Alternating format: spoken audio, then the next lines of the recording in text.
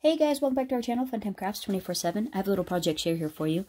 I ended up getting the new Sun and Fun kit, as well as the couple of new sentiments, Funky Bold Everything, this one right here, and the Funky Bold Anniversary, this Happy Anniversary die. And I wanted to give them a whirl, primarily because the Sun and Fun kit had this really awesome new color from the Stance of Life. It's the peacock color, and it is gorgeous. It is a beautiful green, blue, aqua-y type of color. It's absolutely gorgeous. The kit also has this hibiscus stencil, and I wanted to try this, and it is fun. The patterning is awesome. The flowers are a terrific size, and I think it'll actually be a go-to stencil. And so I gave those a whirl and created this card. This is an A2 size card, 4 1/4 by 5 1/2. The card base is cut out of powdered sugar. I used some of the pattern paper that came in the Sun and Fun kit, which is the Pretty Peacock collection. I used this pattern there.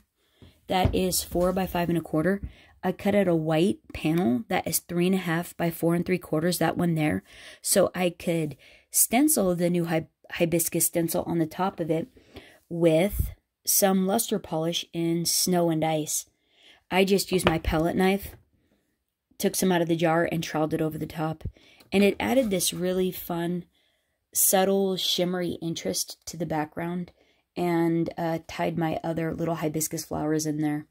And so those hibiscus flowers actually came from the paper collection as well. There's a die cut page right there, and I just popped this into my scan and cut all those out. I used 2 of the dark ones and 1 light one. And then the leaves came from the ephemera pack that came in the kit, not the flowers there. The leaves were just part of the ephemera pieces that were in it. And so I used all 3 of the leaves that were in there and pop those behind my little flowers there. The Happy Everything sentiment there, I ended up creating a watercolor washed background with the re-inker. This right here. Basically what I did was I took some Craft Perfect watercolor cardstock. I misted it lightly with some water. I dripped the re-inker onto the top of the piece of cardstock. And then I took my Spectrum Noir sparkle pen, dripped some shimmer on the top of the re-inker drops, and then I just did a wash. I just used a pen and washed it down to create that ombre effect. Left it dark at the top and then went down to a lighter color at the bottom.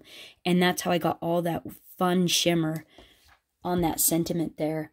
And then I just took the intricate portion of the sentiment and placed it on my washed background where I wanted to see it cut out at, and die cut that out. And then I also die cut some foam that had double-sided adhesive on both sides and adhered the 2 together, and then popped that on top of the card there. I adorned the hibiscus flowers with some gems I had in my stash. They're clear, and you can get these anywhere. You can get them at the dollar store, Joann's, Michael's, and they're pretty inexpensive. At the dollar store, they're only $1. And so then I also took some of the seam binding that came in the kit, tied a little bow, adhered it with some adhesive dots under the sentiment there, and I think that just came out so fun. I really love how the card came out, especially with the ombre sentiment and then the luster polished hibiscus stencil background. I think it just came out nice. Let me know what you guys think of the card in the comments down below. Let me know what you think of the color too. And if you guys got it, if you like it, I think it's gorgeous. It's so pretty.